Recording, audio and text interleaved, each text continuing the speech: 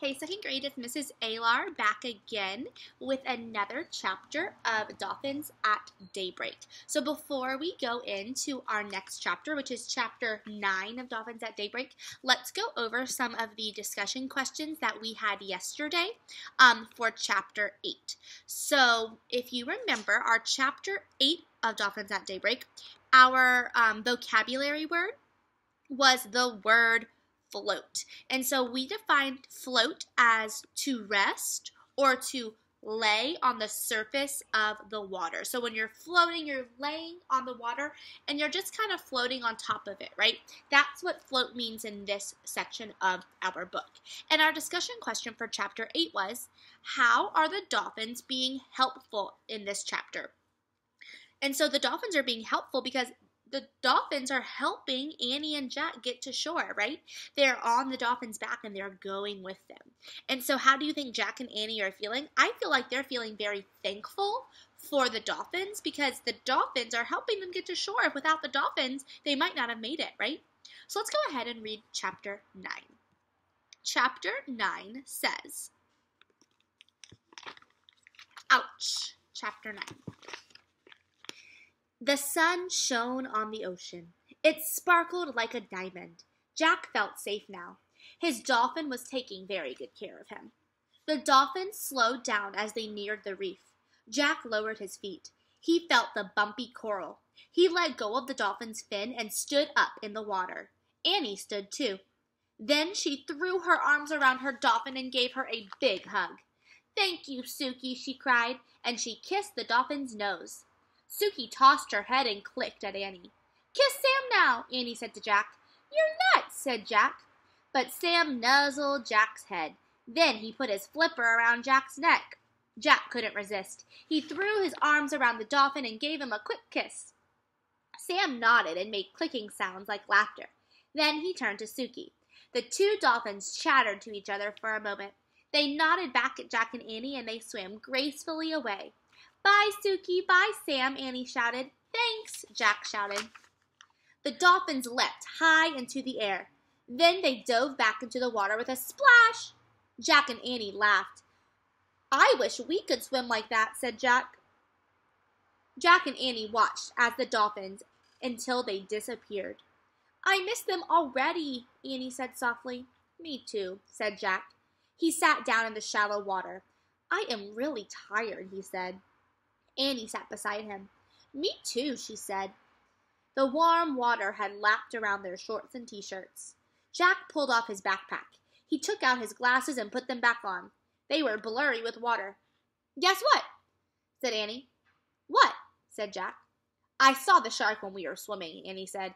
"I didn't tell you. I wanted you to stay calm."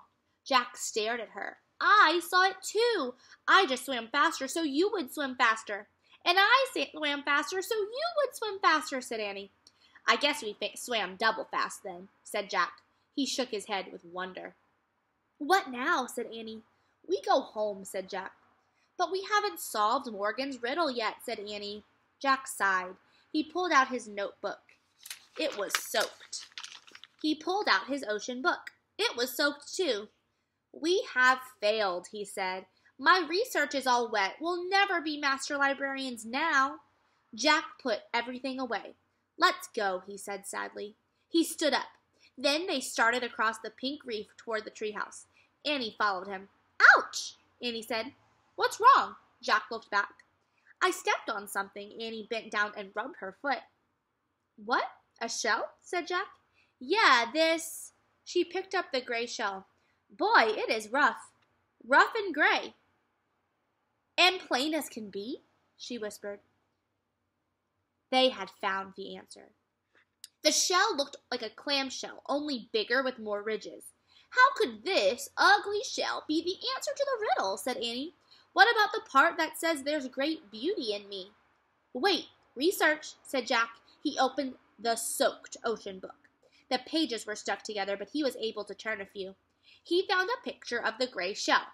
He read, "Divers search for oysters in deep water, but sometimes oysters wash up on the reef or beaches. Inside some oysters you could find a pearl. The pearl's natural beauty makes it a treasure. It must have a pearl inside, said Jack.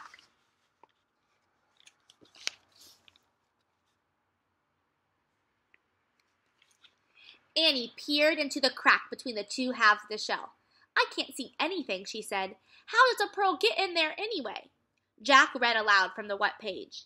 Sometimes a grain of sand will get in between the oyster's shell and its skin. This irritates the oyster, so it makes a pearly material surround the grain of the sand. This way, over a few years, a pearl is formed.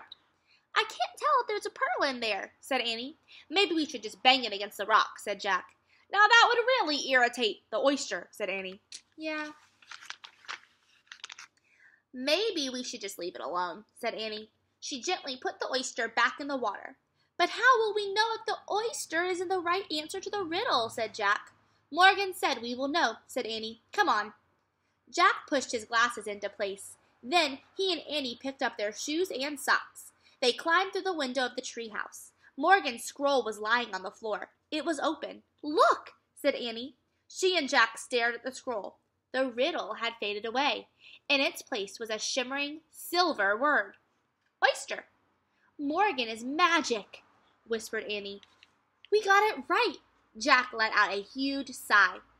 And here's the Pennsylvania book, said Annie. Let's go home.